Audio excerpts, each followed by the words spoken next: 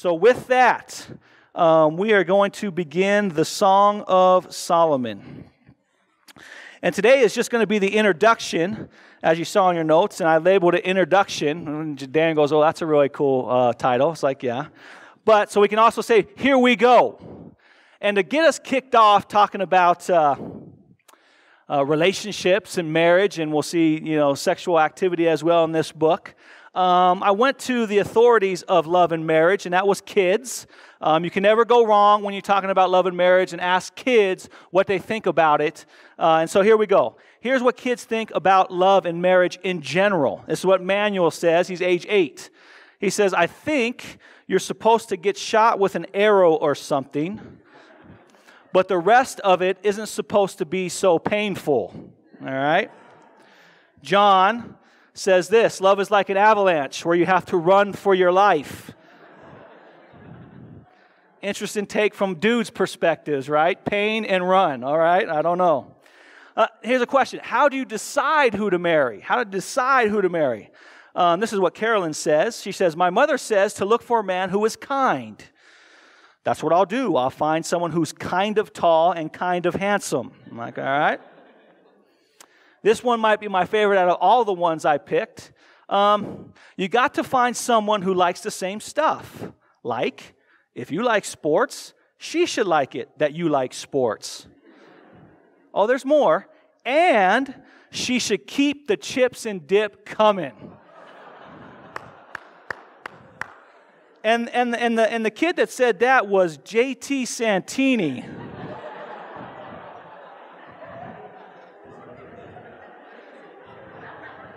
I trained him well, didn't I?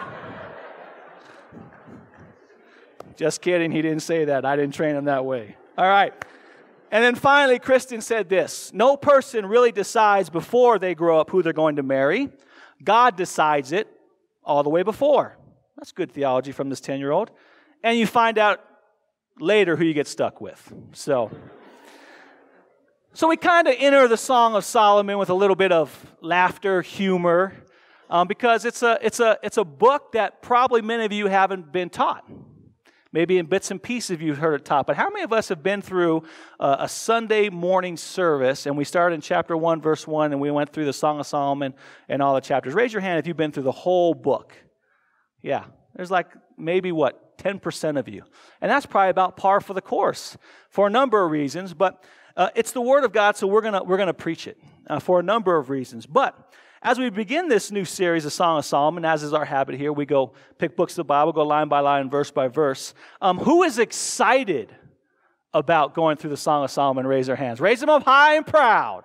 All right, yes. So you see it a little bit there. Who's a little nervous that we're going through the Song of Solomon? Yes. And why are you nervous? Because I'm teaching it and you kind of know what I could do. Like I said, Rita and I talked, and I said there's not going to be any ad-libbing. I'm going to stick to the notes because I could get in trouble. But I'm excited, and I'm also nervous too, for a number of reasons. I mean, I've been putting extra time in studying this book. Actually, for the last month, I've been going over it. And one of the reasons why I'm excited, because this is God's Word. I mean, it's in His canon. It's in the 66 books. He, by His Spirit, wrote it and decided to put it in His Word for us. So that's one reason why I'm excited. He's the one that's created gender and relationships and marriage and roles and passions and sensuality and sex. And do you think He would give us those desires and those relationships and not give us kind of a manual, a how-to? Give us like, hey, this is what marriage and relationships and how to pursue a marriage and relationship should look. And when you get into that, what it should produce. So that's why He's given us the Song of Solomon. So that's why I'm excited about it. He's given us a manual to learn how to enjoy romance, passion, marriage, and sex to its fullest. I'm also excited because we live in a culture that is very confused about these topics, don't we?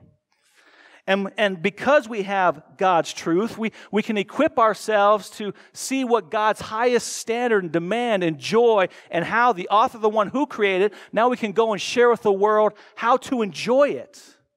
Because there's a lot of people out there that just don't know. They don't know God's design. They don't know God's best for relationships, marriage, and sex. So I'm excited because there's people that desperately need to hear about the message in the Song of Solomon. And he's going to use you and me as we go through this sermon to go out and share the goodness of God in these topics. So what an incredible opportunity we have to be a light with our friends and our family, our co-workers we come in contact with, because it's a hot topic in our culture. And so we get to arm each other with the truth and to do that. But not only do the outsiders need to hear it, all of us in here need to hear it. Those who are in the church, we need to hear these truths because let's just be honest. Some of the marriages in here are struggling a little bit. And they need to hear the message of romance. They need to hear the message of marriage. Some of us in here are single, and you're pursuing relationships. Well, you need to know how to do that with honor and with integrity that brings glory and honor to the Lord and will bring you the most joy. You need to know the characteristics you should look for in a spouse. That is in the Song of Solomon. And so this is a book for all of us in here. This is a book for all of us in here. And secondly, so that's why I'm excited for it, but I'm also a little bit nervous because as I look out among this group of people, I know that every single one of us has a different experience in these topics, in the matters of relationship, the matters of marriage, and the matters of sexuality and sex. And there's a lot of different thoughts. There's a lot of different grids in which you guys all come with the joys in some instances, and some with the pains that come with these topics. And so it's a little nervous because, again, all of you have different experiences, and we want to be faithful and try and hit those. Now we can't. And so when we go through the Song of Solomon, we're going to have some great general principles, and we're going to get specific in some areas, but we're not going to hit everyone at every little detail. And that's why we've created some other things to help out with that. So I'm a little nervous because of that. Because what I want to do is I want to be sensitive to those that you've been abused or maybe hurt in some of these areas. We want to share the truth of God's Word with love and grace and sensitivity, and at the same time not to shrink back from what God's Word says, but to come and share the truth of God's Word. Because for many of us in here, it's going to be healing. For many of us in here, it's going to protect us from making mistakes. And for many of us in here, it's just going to continue to reiterate the joy in which we need to continue to pursue in our relationships. And so again, because of the variety of experiences, I'm a little nervous. So again, here we go. We're going to be in this together. And so because of the variety of experiences, we're thinking of ways on how we can best shepherd and meet your guys' needs in there. So we'll probably have a couple panels maybe after some of our Sunday mornings. And we'll have you guys, text, email, write questions. We'll have some panels up here after the Sunday gathering. Whoever stays around, and we'll just have some more heart-to-heart, maybe dive even a little bit more into some particulars. We're going to have maybe some opportunities for counseling. Maybe some of you are going to recognize, man, we need help in our relationship. And so come to us and let us know, and maybe we can set up some times to meet with you. We have a lot of good couples in here that love to walk alongside life with you. And then just us as your pastors, grab one of us. We'll be kind of milling around here after the sermons, and grab one. If you have questions, grab us. Come talk to us. We'd love to walk through this topic and these topics with you. So that's why I'm excited. Also, there's going to be a couple times. Those of you with parents, in particular those that have kids in here that are in the 4th or 5th grade, there's going to be a couple chapters in which we're going to see this couple come together and consummate a marriage. They're going to make love. They're going to have sex, and it's going to be the topic of the sermon. And so we'll have maybe some extra classes if you feel it might be a little bit inappropriate for your kids right now. This sermon, I said as before, it's going to be PG-13. It's not going to be rated R, but there's going to be some pretty intense erotic passages that we're going to talk about. And so let's talk about them. Let's not be ashamed. And so those are just a couple preliminaries before we get going in the book. So here we go. Today we're just going to spend some time introducing the Song of Solomon to you. We're just going to cover verse 1 of chapter 1. And then we're going to do a little overview of the author, style, theme, purposes. And then we're going to go back and look at Genesis 1 and 2 briefly, because I think that's going to set the stage for us jumping into the Song of Solomon. So turn if you haven't already, to the Song of Solomon. We're going to be on page page 560 in the ESV. If you don't have a Bible, there should be one in the chair in front of you, around you. We're going to be in verse 1, chapter 1. And this is what it says: the Song of Songs, which is Solomon. So what we see first off is who's the author, who wrote this book. And it's my conviction that it's Solomon. Solomon is the one who wrote the book. And now there's actually a lot of people that don't agree that Solomon wrote the book, because when they look at Solomon, they go, how can this guy write anything on relationships and marriage? And we know why, don't we? Because in his lifetime, he was associated with 1,000 different women. 1 Kings tells us that he had 700 wives and 300 concubines. So how can this guy talk to us about the glory of God in relationships and marriage and being in a monogamous, faithful, covenant marriage? Makes sense. So that's one of the reasons why people don't think that Solomon wrote the book. And there's a couple other reasons. But for us and our people, I believe, with many other commentaries, that Solomon did write the book. His name is mentioned 7 times in the book. But I believe when he wrote it, it wasn't in the middle or at the end of his life when he was running with all these women and all these wives and all these concubines, but it was at the very beginning of his life. And in fact, there's a possibility that who he is talking about is this young handmaiden named Abishag, this Shunammite in 1 Kings 1 and 2. And so if you get some time, write that down and read in 1 Kings chapters 1 and 2 about this story. It's really a drama about this young Shunammite that was probably Solomon's first wife and the girl he was writing about in this book. It's a pretty cool story. It's basically, let me just give you the overview. David's old in his age, so he's old. So this young lady comes to be his servant, his maid, to take care of him. And she is very beautiful, it says in 1 Kings. And Solomon just might have a thing for her. But Solomon's older brother, David's about to die. So David says, Solomon, you're going to be the new king. The older brother wasn't picked to be the new king, which he should have been, but he wasn't. So there's some tension there between Solomon and his older brother, Adonijah. And so he's freaking out because David might kill him, and all of a sudden Adonijah look, I want to show that I don't want to freak Solomon out. I'm not trying to go after his throne, but can he goes to his mom Bathsheba, can you tell Solomon to give me this Shunammite, this lady Abishag, as my wife? And what does Solomon say? Sure. No, Solomon kills him. A little family tension in there. Now, there's a reason why. Is because indirectly, this request might be Adonijah trying to get the throne, because there was a thing back then. If you married one of the king's, the king's servants, you were on your way to the throne. So there's a little bit of thing there. But possibly, Solomon had a thing for Abishag. And so this is what could possibly be the story about. This could be who Solomon is writing about. So Solomon wrote, even though there may be some disagreements, but Solomon wrote. Now there's a lot of different interpretive issues with the Song of Solomon. In fact, it's probably the toughest book to interpret. There's like 7 different views on how to interpret this book, because it's laden with just a lot of imagery and poetry. And nowhere else in the Old or New Testament is the book ever quoted. And in fact, in these short 8 chapters, Solomon uses about 40 to 50 words that we can't find anything about in history. They're only used here.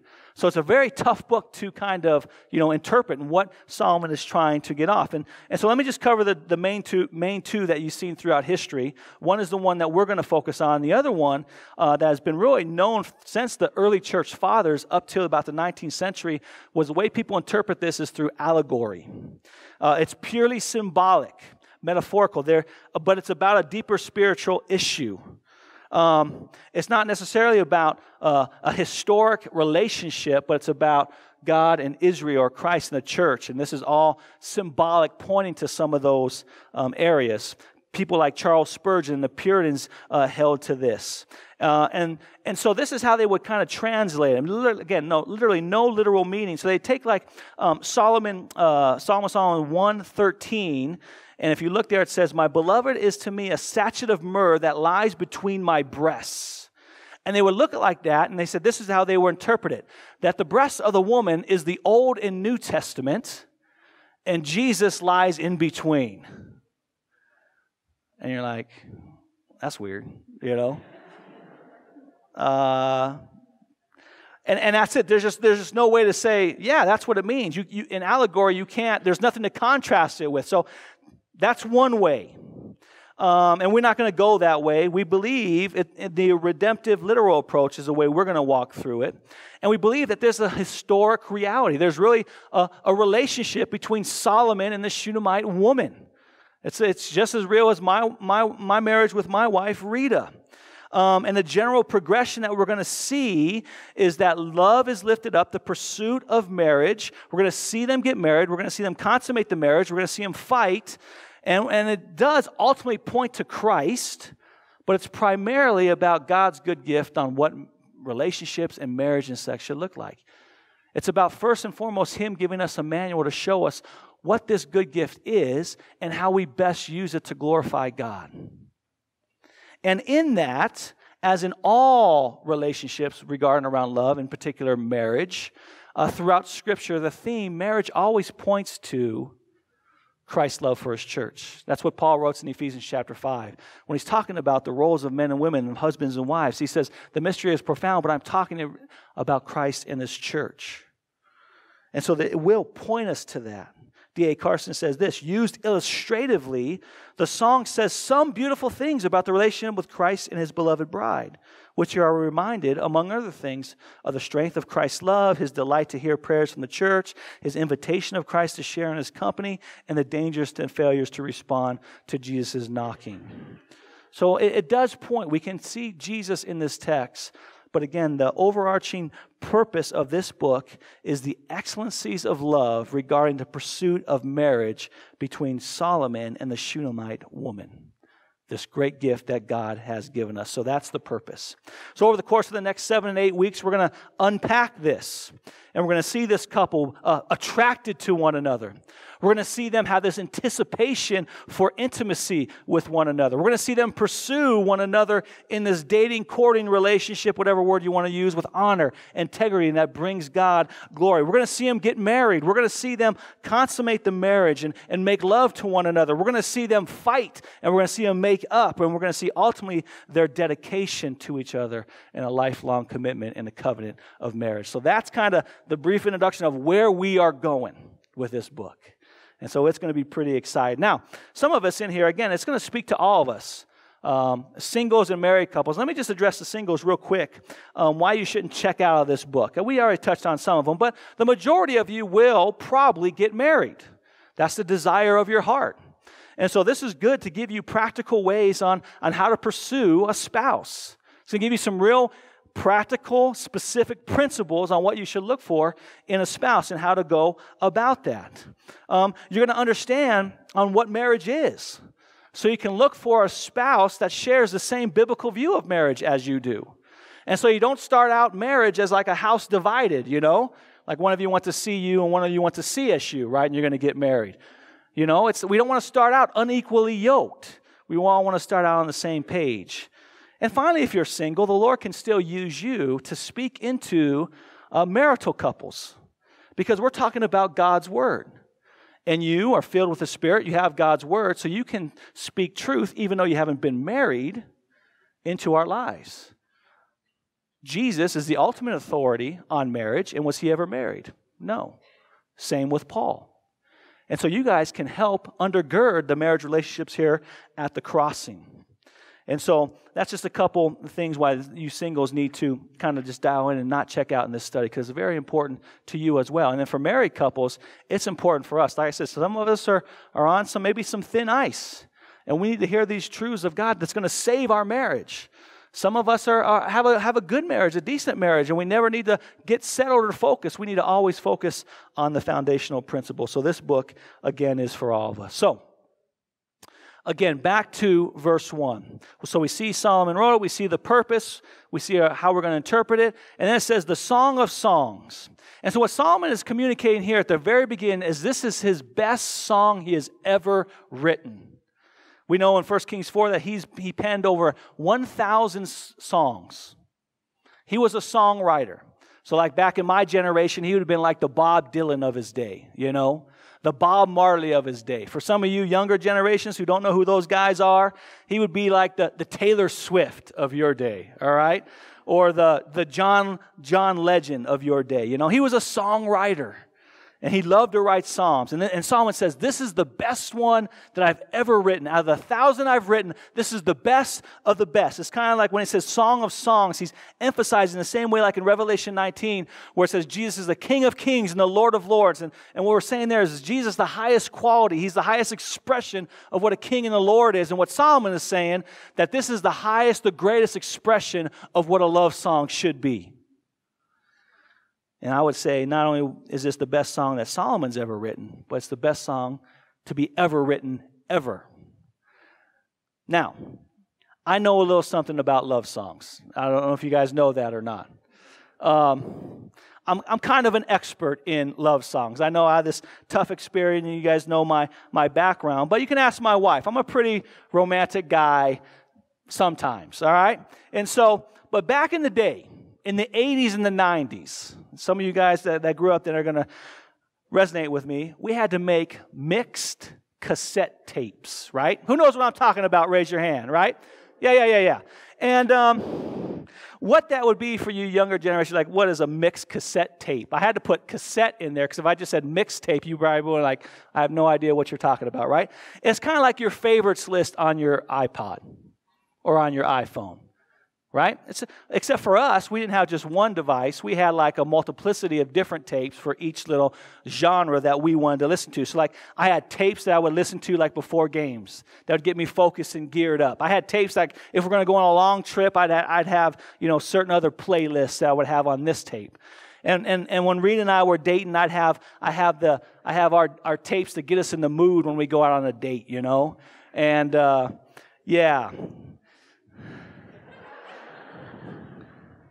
I had some nicknames for those tapes, but I'm sticking with my notes. All right? But, you know, I have my like classic rock love songs, you know, so I had like Journey, I had like Boston, the Scorpions, you know, Heart. That was my classic rock, but Rita wasn't like a classic rock lady. She was like more like an R&B kind of lady. So I had my Brian McKnight. Oh, yeah. Sade, Boyz II Men, Whitney Houston. Some of you younger guys need to be writing down some of those names right now and looking them up on Spotify, all right? In particular, Brian McKnight. Now, so this, when I was doing some research on love songs, I typed in the greatest love song ever. And Billboard magazine said the greatest love song ever was Endless Love. Who remembers Endless Love? Lionel Richie, Diana Ross. And then it was redone by Luther Vandross and Mariah Carey. And that was a song at Rita and I's wedding that we danced to. So I know a little bit something. I picked the greatest song, you know, for us to dance to back in our wedding, right? 20 years ago. And like I said, I've been studying the book of Song of Solomon. And there's all this romance that's going on in this book. So I thought, okay, I got to see if this still really works, you know. So Saturday morning, I get up early. I do some more studying. Rita gets up. She comes in. She sits on the couch. I said, babe, hold on. We start doing a little chit-chat. Get on my computer. My computer's right there. I pull it up. Endless Love. Hit play. Song starts. I get up. I said, can I have this dance? Oh, yeah. All right, dudes, did you hear all the ladies go, aww? You guys better start bringing some pen and paper because there's going to be some good stuff in here for you, all right? You're going to be like, oh, I need to write that down. Yes, you do. Okay. And so we danced. It was just me, her, and our dog Wallace. And Wallace was constantly trying to bite my hands because he's being protective. The problem was my hands were on my wife's butt, and so he was biting my wife's butt. No. But did it work? Did it work? She goes like, I'm crying. I was just like, oh, booyah. So now, but in all that, Solomon says this is even better than Endless Love. And in fact, there's no song that anyone can come up with that's going to reach the integrity, the passion, the sensuality, the emotions, the love of the Song of Solomon. And I think after we get done walking through this, we're all going to agree. It's like, oh yeah, this is a romantic book. So, that's chapter 1. That sets up the introduction. Real quickly, I like to take us back to Genesis chapter 1 and 2 to kind of set the tone even more for this book. Because I believe if we're going to understand more about this book, we need to be reminded about why God has created us the way He has created us. And so we're going to begin in Genesis 1 and 2. We know in Genesis 1:1 it says this, "In the beginning God created the heavens and the earth." So the sovereign, all-powerful God of the universe created everything in heaven and on earth. And we know one of the things that He created on day 6 was us. He created male and female. He created men and women. Two species, yet we were equal, yet we're different in many ways. Genesis 1:26 says this, Then God said, "Let us make man in our image after our likeness." And then verse 27, so God created man in His own image. In the image of God, He created them, male and female. And then we turn the page to Genesis chapter 2. We see the Holy Spirit gives us a little bit more detail on how the Lord created men and women. And first we see that God first created man. And He gave the man a name, Adam. Now, not only did He give him gender there as a man, but Adam is also important because he is our representative. And Adam means mankind. Man, humankind. And so in Genesis 2:7 we read this, "Then the Lord God formed the man of the dust of the ground and breathed into his nostrils the breath of life." So what do we see? We see that first that man was created differently than the rest of creation. In the rest of creation, God just spoke and it was so. Moon, sun spoke into existence. Land, sea divided, spoke. Plants, animals spoke, created. But when it came to man, he didn't just speak. He grabbed some dirt, maybe grabbed some water, sprinkled it on there, maybe spit on it and put it together. And He created man. He fashioned man with His own hands, like a potter fashions clay. So there's intimacy involved. And He created us. And then He gave us the ability, when He breathed life into us, the capacity to think and to create and to speak and to love. God stamped man with His image. And we see that when He made him, man was completely formed. That's crucial.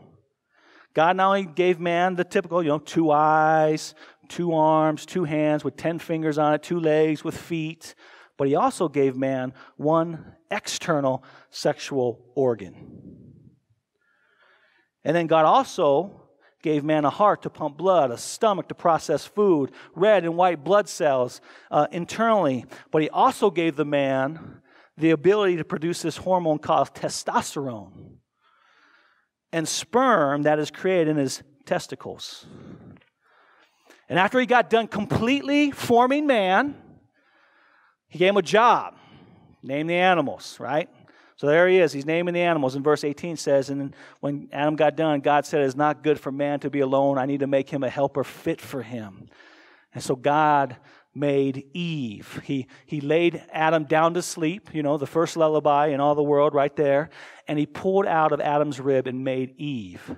Eve, her name means life. And so when you bring Adam and Eve together, what you get is mankind, human life. So it's a beautiful picture of God creating life. And it says Eve was made different from the creation as well.